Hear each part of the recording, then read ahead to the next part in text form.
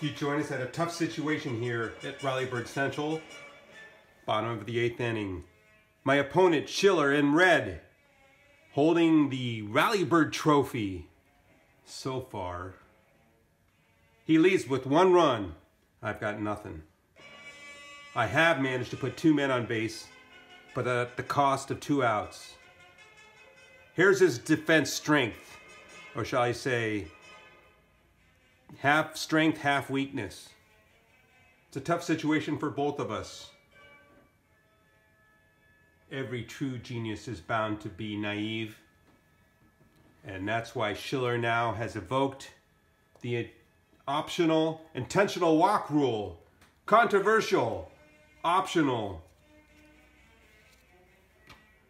Loading the bases.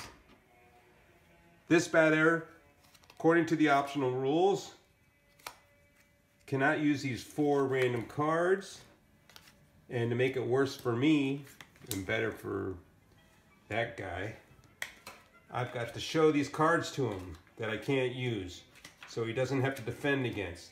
Grounder right. Now there's more than 1 use for every glove zone, but now there's 1 less tactic that Schiller has to worry about. Home run. Well, it would be nice to get a grand slam now. It's not a threat. This guy can't do it.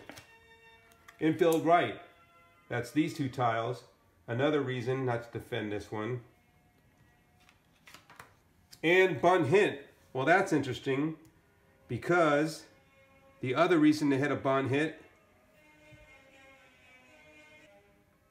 is a sacrifice. That makes no sense with 2 outs. So I've got to pick a card. Got my strategy down.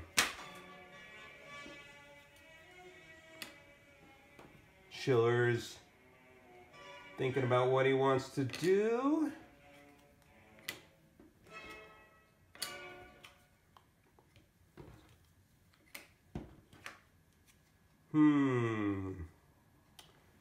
Better defend deep, I think he would say. All right. And my card is up the middle. 6 and 3 is 9.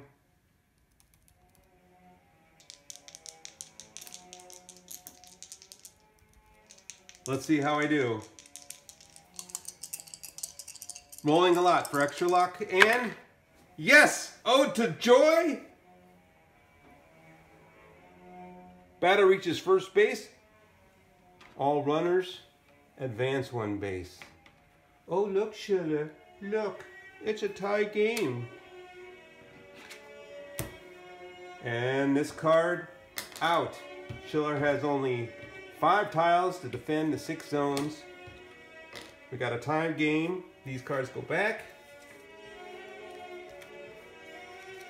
All right, to be continued.